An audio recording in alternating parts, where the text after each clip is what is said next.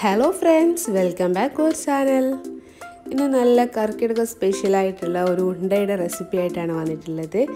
അപ്പോൾ കർക്കിടക മാസമൊക്കെ വരാൻ പോവല്ലേ. അപ്പോൾ ഈ ഉണ്ട എങ്ങനെയാണ് തയ്യാറാക്കുന്നത് നമുക്ക് നോക്കാം. അതിനു മുന്നേറ്റ് മാമ പറയുന്നല്ലോ.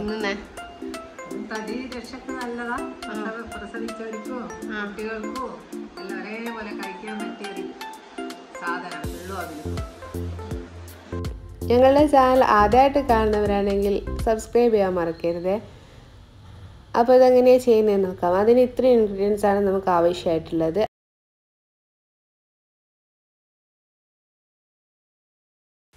ഒരു 500 ഗ്രാം അവിലെടുത്തിട്ടുണ്ട്. ഈ അവിലാണ് ഞാൻ എടുത്തിട്ടുള്ളത്. അപ്പോൾ ഇത് വറുത്ത അവിലാണ്. വറുത്ത അവിൽ വാങ്ങിച്ചാലും നമ്മൾ ഒന്നും കൂടി വറുക്കേണ്ട ആവശ്യമുണ്ട്. പിന്നെ കറുത്ത എള്ള് 250 ഗ്രാം എടുത്തിട്ടുണ്ട്. പിന്നെ ശർക്കര അതൊരു 500 ഗ്രാമാണ് എടുത്തിട്ടുള്ളത്. പിന്നെ ഒരു ഗീ എടുത്തിട്ടുണ്ട്. ഇതൊരു 100 ml ഗീ ആണ് എടുത്തിട്ടുള്ളത്. പിന്നെ വറുത്ത കടലയാണിത്. ഇത് 2 കപ്പ് എടുത്തിട്ടുണ്ട്. ഇതിന് പകരം ഏത് നട്ട്സും ഉപയോഗിക്കാം. ഇനി നമുക്ക് നമ്മുടെ എള്ള് വറുത്തെടുക്കാം. ചൂടായ പാന് എപ്പോൾ ഒരു പഴയ പാത്രം എടുക്കുന്നതാണ് എപ്പോഴും നല്ലത്. നല്ല നോൺ സ്റ്റിക്കിൻ്റെ പാത്രമൊക്കെ എടുക്കുന്നതിനെക്കാട്ട് എപ്പോഴും നല്ലത് ഒരു പഴയ പാത്രം ഉപയോഗിച്ചിട്ട് വറുത്തെടുക്കുന്നതാണ്. പെട്ടെന്ന് പാത്രം കേടായി പോകും. ഇതുപോലെയുള്ളതൊക്കെ വറുത്തെടുക്കുമ്പോൾ അടി കട്ടിയുള്ളൊരു പാത്രം എടുക്കാൻ ശ്രദ്ധിക്കുക. ഇത് കണ്ടിന്യൂസ് ആയിട്ട് ഇതുപോലെ ഒരു മീഡിയം ടു ഹൈ ഫ്ലെയിമിൽ തന്നെ വറുത്തെടുക്കുക. ഒരു 3-4 മിനിറ്റ് എന്തായാലും വറുത്തെടുക്കണം. ഇത് നമ്മുടെ കറുത്ത എള്ള് പൊട്ടുന്ന സൗണ്ട് വരും.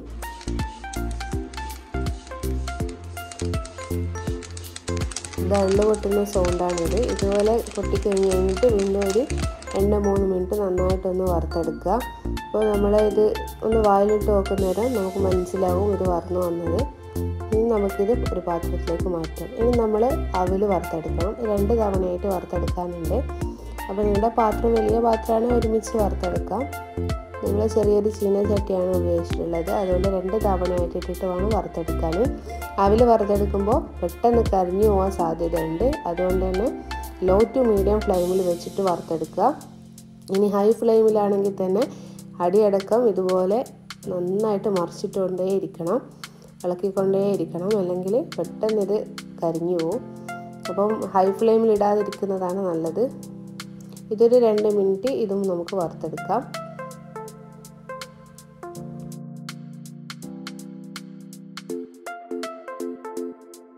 അപ്പോൾ നമ്മുടെ അവിലൊക്കെ നന്നായി വറന്നു വന്നിട്ടുണ്ട്. ഇതുപോലെ കയ്യിലെടുത്ത് പൊടിച്ച് നോക്കുമ്പോൾ തന്നെ പൊടിയായി വരുന്ന രീതിക്ക് വേണം വറുത്തെടുക്കാനായിട്ട്. ഇനി നമ്മൾ ശർക്കര നമുക്ക് മെൽറ്റ് ചെയ്യണം. ഒരു അല്പം വെള്ളം മാത്രം ഒഴിച്ചിട്ട് നമുക്കിത് മെൽറ്റ് ചെയ്യാൻ വേണ്ടി വെക്കാം. ഇതാണ് ഇതിൻ്റെ കൺസിസ്റ്റൻസി. ഇതുപോലെ ആയിക്കഴിഞ്ഞ് കഴിഞ്ഞാൽ നമുക്ക് ഫ്ലെയിം ഓഫ് ചെയ്യാം. ശർക്കര പാനിയുടെ പാകം ഇതാണ്. ഇത് നിർബന്ധമായിട്ട് നോക്കുക. ഈ ഒരു പാകത്തിൽ വേണം ഫ്ലെയിം ഓഫ് ചെയ്യാൻ. ഇനി നമുക്കിതൊക്കെ ഒന്ന് പൊടിച്ചെടുക്കാം. മിക്സിയുടെ ജാറിലോട്ട് ഇട്ട് കൊടുത്താണ് പൊടിച്ചെടുക്കുന്നത്. ഇത് കുറച്ച് അളവിൽ മാത്രമല്ലേ കാണിക്കുന്നുള്ളൂ. അപ്പോൾ ഇതൊക്കെ നമുക്ക് മിക്സിയിൽ പൊടിച്ചെടുക്കാവുന്നതേ ഉള്ളൂ. അപ്പോൾ നമ്മൾ എള്ള് പൊടിച്ചെടുത്തിട്ടുണ്ട്. അപ്പോൾ ഇതൊക്കെ പൊടിച്ചിട്ട് ഇടുന്ന പാത്രത്തിൽ ഒട്ടും നനവില്ലാതിരിക്കാൻ ശ്രദ്ധിക്കണം. കേടുവരാതിരിക്കാൻ അത് നിർബന്ധമായിട്ട് ശ്രദ്ധിക്കുക. പിന്നെ ഇത് നമ്മൾ ഒരുമിച്ചിട്ട് തന്നെ കഴിച്ച് തീർക്കേണ്ട ആവശ്യം വരില്ല. അപ്പോൾ ഇത് മുഴുവനായിട്ട് ഇതുപോലെ പൊടിച്ച് വെച്ച് കഴിഞ്ഞാൽ ഈ എള്ളും അവിലും നമ്മൾ പൊടിച്ച് വെച്ച് കഴിഞ്ഞാൽ ബാക്കിയൊക്കെ നമുക്ക് ആവശ്യത്തിന് ചേർത്ത് കൊടുത്തിട്ട് കുഴച്ചെടുത്താൽ മതിയാവും. നമ്മൾ സെയിം മിക്സിയുടെ ജാറിൽ തന്നെ അവിലും ഇട്ട് കൊടുത്തിട്ട് പൊടിച്ചെടുക്കുകയാണ് ചെയ്യുന്നത്. ഇനി അതും നമുക്ക് എള്ള് പൊടിച്ചതിൻ്റെ മുകളിലോട്ട് ഇട്ട് കൊടുക്കാം. ഈ എള്ളും അവിലും പൊടിച്ചത് നമുക്ക് ഇപ്പോൾ ഉണ്ടയാക്കുന്നില്ലെങ്കിൽ ആവശ്യാനുസരണം എടുത്തിട്ട് അല്പം ഉണ്ടാക്കിയിട്ട് എടുത്താൽ മതി. ഒരുമിച്ചിട്ട് ഇത് ഞാൻ വളരെ കുറഞ്ഞ അളവിൽ മാത്രമേ കാണിക്കുന്നത് കൊണ്ട് പിന്നെ എല്ലാം ഒരുമിച്ചിട്ട് ഉണ്ടാക്കി വെക്കുന്നതാണ്.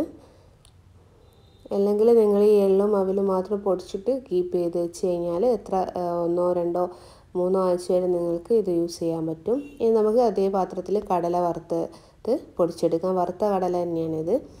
ഇനി വറുത്ത കടല പൊടിച്ചെടുക്കുന്നതിന് പകരം നമുക്ക് നട്ട്സ് വേറെ ഏതെങ്കിലും ബദാം, അണ്ടിപ്പരിപ്പ് എന്തോ ആണെങ്കിലും ഉപയോഗിക്കാം. ഇനി അതെല്ലാം നട്ട്സ് സ്കിപ്പ് ചെയ്യണമെങ്കിൽ അതും ആവാം.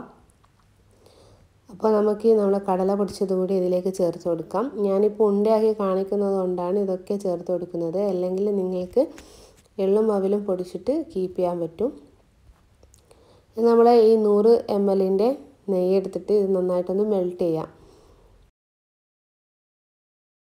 അപ്പോൾ ഞാൻ എടുത്തിട്ടുള്ള 500 ഗ്രാം അവിലിനും 250 ഗ്രാം എള്ളിനും ഈ 100 ml നെയ്യ് ആവശ്യമാണ്. അപ്പോൾ നിങ്ങൾ കൂടുതൽ ചെയ്യുമ്പോൾ അതിനനുസരിച്ചിട്ട് എല്ലാത്തിൻ്റെ അളവും അതുപോലെ കൂട്ടിക്കൊടുക്കുക. പിന്നെ നട്ട്സ് ഇതിൽ ഓപ്ഷണലാണ്. ഈ കടലക്കൾക്ക് പകരം നിങ്ങൾക്ക് ബദാം ഉപയോഗിക്കാം, അണ്ടിപ്പരിപ്പ് ഉപയോഗിക്കാം. അതൊക്കെ നിങ്ങളുടെ ഇഷ്ടത്തിനനുസരിച്ച് നിങ്ങൾക്ക് മാറ്റിക്കൊടുക്കാം. എള്ളിൻ്റെ അവിലിൻ്റെ അളവ് കറക്റ്റ് നോക്കിയിട്ട് ചെയ്യുക.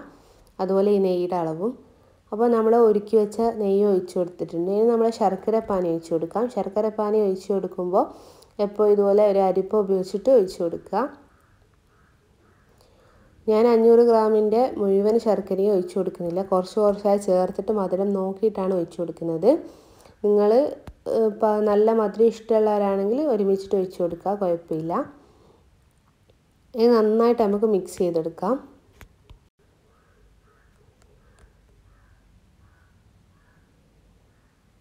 ഇത് നന്നായിട്ട് ചൂടാറിയതിന് ശേഷമാണ് നമ്മൾ ഉരുട്ടിയെടുക്കുന്നത്. അപ്പോൾ ആവശ്യമുണ്ടെങ്കിൽ കുറച്ചുകൂടി ശർക്കര പാനി ഒഴിച്ചു കൊടുക്കുക. എന്തായാലും ഏകദേശം ഒരു 500 ഗ്രാം ശർക്കര പാനി തന്നെ ഇതിന് ആവശ്യമായിട്ട് വരും. എങ്കിലും മധുരം നോക്കിയിട്ട് മാത്രം ഒഴിച്ചു കൊടുക്കുക, അതാണ് നല്ലത്. അപ്പോൾ ഞാൻ കുറഞ്ഞ അളവിൽ മാത്രം കാണിക്കുന്നത് കൊണ്ടാണ് ഇത് മുഴുവനായിട്ട് ഉണ്ടയാക്കി കാണിക്കുന്നത്. നിങ്ങൾ ഒരുപാട് ചെയ്യുന്നതാണെങ്കിൽ നിങ്ങൾ ആവശ്യാനുസരണം ഉണ്ടയാക്കി എടുത്താൽ മതി. അപ്പോൾ ഇതൊന്ന് ചൂടാറിയതിന് ശേഷം നമുക്കിതൊന്ന് ഉരുട്ടിയെടുക്കാം. അപ്പോൾ ഇതൊക്കെ എനിക്ക് വേണ്ടി ചെയ്ത് തന്നിട്ടുള്ളത് എൻ്റെ ഗ്രാൻഡ്മയാണ്. അപ്പോൾ വീഡിയോ ഇഷ്ടമായെങ്കിൽ ലൈക്ക് ചെയ്യുക, സബ്സ്ക്രൈബ് ചെയ്യുക, ഷെയർ ചെയ്യുക. Thank you for watching.